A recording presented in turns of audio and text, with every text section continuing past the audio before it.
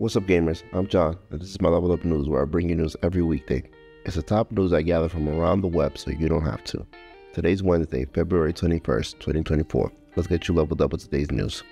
Nintendo Direct was today and we got announcements of games that we'll be getting across the next 6 months. The first big game was Grounded, which was an Xbox exclusive, showing that Xbox is ready to expand past their console.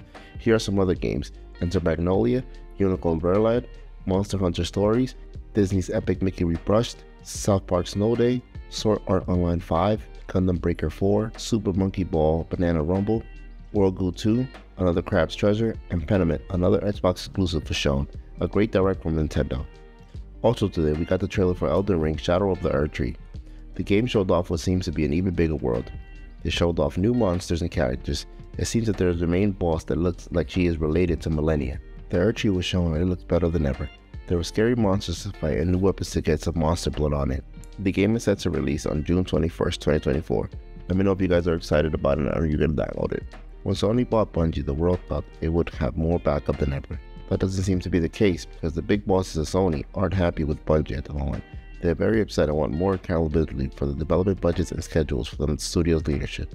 As independent as Sony has Bungie under their umbrella, they want to make sure that they don't just promise, but also deliver. Hopefully Bungie can turn this around for themselves before more layoffs happen. With all the controversy that Blizzard has been getting with their latest update on Overwatch Season 9 champions, things just keep getting worse. Now you can one-shot snipe people by aiming at their shoulders. Damage dealers are taking over Overwatch 2 because the hitboxes have grown, and the sad thing is Blizzard hasn't mentioned a thing about a fix or a nerf coming to the game. Let me know what your thoughts are on this. Enshrouded has been a big surprise this year alongside Palworld. Yesterday they hit 2 million players, and those players are asking developers for a lot of features to be added or changed. Changes to certain mechanics like longer night cycles, lanterns so players don't have to hold a torch, and a lot of do-it-yourself things they want added to the game. Enshrouded was also an early access game, so we will have to wait and see what Keen Games has lined up for us.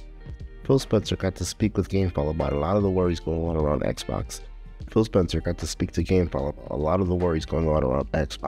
Phil brought up the whole topic of Gamepass and how they intend to bring Call of Duty to it. Everyone's been wondering ever since they bought Activision and Blizzard when they were going to start doing this. He also mentioned that Xbox is still going to be making physical media and not everything will be digital for them. I think he's handled the pressure pretty well the last few weeks. What do you guys think? Comment down below. Tekken 8 has updated their Season 1 roadmap. The second update we will be getting is with a collaboration and a new Tekken Shop feature. This is the idea players were upset about because the game will be introducing microtransactions. When the third update comes along, we will be getting the Tekken World Tour Tournament 2024. Tekken just keeps getting better and better, and we'll have to wait and see what else they will bring to this already packed video game.